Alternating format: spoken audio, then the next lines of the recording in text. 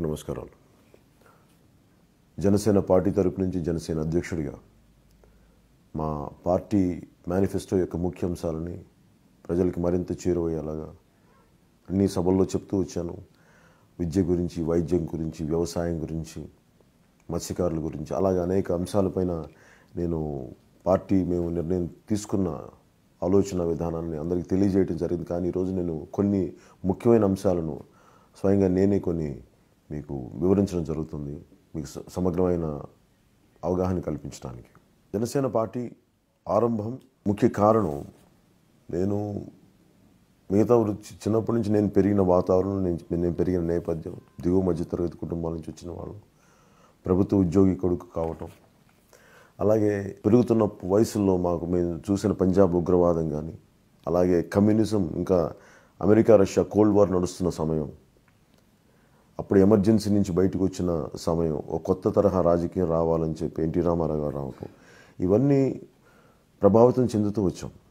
మేము తమిళనాడులో పెరగటంలో ఎంజీఆర్ తాలూకు, అన్నా డిఎంకే తాలూకు రాజకీయ ఆలోచన విధానం, అలాగే పూలే, పెరియార్, వీళ్ళందరూ ఇట్లాంటి మహానుభావులు అందరూ, అలాగే కాన్షీరామ్ గారు లాంటి సామాజిక సరిగా ఉద్యమంతో నేపథ్యంలో కూడా కొత్త పార్టీలు, ఇవన్నీ నా మీద చాలా బలమైన ప్రభావితం చూపించింది.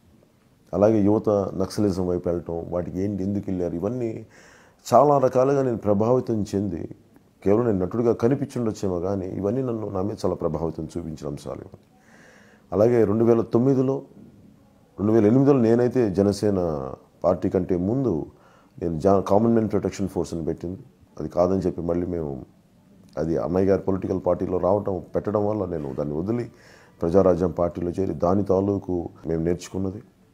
అలాగే ఈ రోజున 2014లో జనసేన పార్టీ ఆవిర్భావానికి, అంటే ఇవన్నీ ఈ నేపథ్యం నుంచి వచ్చిన కాబట్టి నాకు ఎలాగ ఒక పబ్లిక్ పాలసీని ప్రజాప్రతినిధులు అడ్డగోలుగా వాళ్ళకి ఒక బాధ్యత లేకుండా వ్యవహరిస్తే వచ్చే తరాలు ఎలా దెబ్బతింటాయి అనేది మనకి తెలంగాణ, ఆంధ్రప్రదేశ్ విడిపోయిన విధానం, విడతీసిన విధానం, ఇవన్నీ విసిగిపోయి ఎక్కడో ఒక చోట ఒక మార్పు రావాలి. కేవలం 1000 కోట్లు పెట్టుబడి పెట్టి కాంట్రాక్టర్స్, బిజినెస్ మెన్లు, వీళ్ళు తప్ప సామాన్యులకి ఇంక అందుబాటులో లేదు రాజకీయం అన్నదాన్ని చాలామంది, అనేక మంది కోట్లలాగా, మేధావుల్లాగా నేను తప్పని పడినాను. చిన్నప్పటి నుంచి అందరూ మాట్లాడతారు, ఎవరి ప్రయత్నాలు వాళ్ళు చేస్తారు. నేను నా కడశ్వాస వరకు భారతదేశంలో ఏ స్ఫూర్తితోనైతే రాజ్యాంగాన్ని ఇంత బలంగా పటిష్టంగా నిర్మించుకున్నామో, ఆ రాజ్యాంగ స్ఫూర్తిని పోగొట్టుకోకుండా, ఆ రాజ్యాంగ స్ఫూర్తిని పెంపొందించేలాగా నేను జనసేన పార్టీ పెట్టాను.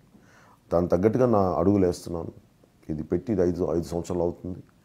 ఇది మీ అందరి ఆశీస్సులు, అండదండలు కావాలి. ఇది నా ఒక్కడి కోసం కాదు, నా ఒక్క కుటుంబం కోసం కాదు. ఇది నేను ఉన్నవి వదిలేసి ఎందుకు వచ్చానంటే అందరం బాగుండాలి. ఈ రోజున మనం బాధ్యత లేకుండా వదిలేస్తే, నా జీవితం నా స్వార్థం అనుకుంటే ఇంకా భవిష్యత్ తరాలకు ఏమైపోతుంది, బిడ్డలకి ఏమవుతుంది ఒక ఆందోళనే నన్ను చాలా బలంగా అన్నీ వదిలేసి నన్ను ఈరోజు మీ ముందుకు వచ్చేలా చేసింది. అందుకని మీకోసం మేనిఫెస్టోలో కొన్ని ముఖ్య అంశాలని ఒక్కొక్క దాన్ని అంశాల వారీగా మీకు వివరిస్తాను. జనసేన పార్టీ ముఖ్యంగా మేము మేనిఫెస్టోలో దృష్టి సారించిన అంశాలు ప్రజా సంక్షేమంలో, సంపద పంపిణీలోనూ అందరికీ సమాన అవకాశాలు కల్పించాలి. అందరూ చెప్తారు కానీ ఎలా చేయాలనేది చాలా స్వార్థపూరితంగా ఉంటుంది. అలా కాకుండా ఎలాంటి వివక్షలు లేకుండా ఎలా చేయాలి అంటే ఓట్ల కోసం ఇది కాదు చెప్పి అందరూ బాగో కోసం అన్నట్టుగా మేము ఆలోచిస్తున్నాం. అలాగే లా అండ్ ఆర్డర్, శాంతి భద్రతల నిర్వహణ చాలా పటిష్టంగా ఉండాలని మేము కోరుకుంటున్నాం.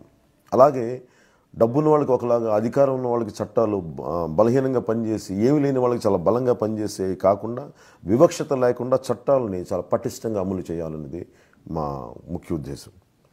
అలాగే మనకు అన్నం పెట్టే రైతు, మన అందరి కోసం విపరీతమైన సంపద క్రియేట్ చేసే మత్స్యకారులకి రక్షణకి మేము చాలా పటిష్టమైన చట్టాలని రూపకల్పన చేస్తాం.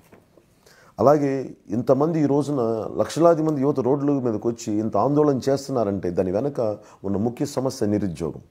అలాంటి నిరుద్యోగ సమస్యని పారద్రోలి యువతకి అవకాశాలు కల్పించాలి అంటే యుద్ధ ప్రాతిపాదికన సన్నాహాలు ప్రారంభించాలి. మేము ఆ దిశగా మేము అడుగులేస్తున్నాం.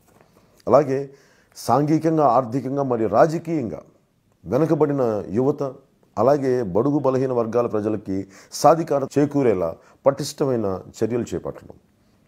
అలాగే మేము ఏ మూలకెళ్ళినా, ఎక్కడికి వెళ్ళినా అందరూ అడిగేది మౌలిక వసతులు, తినడానికి చిన్నపాటి కొద్ది తిండి కానీ, ఒక పూట తిండి తిని సరైన నీళ్లు లేకుండా పిల్లలకి టైఫాయిడ్ జ్వరం వచ్చి అక్కడ మురికి నీళ్ళు తాగిన పరిస్థితులు కోకొల్లలుగా చూశాను నా జీవితంలో, ఈ మొన్న పోరాట యాత్రతో సహా.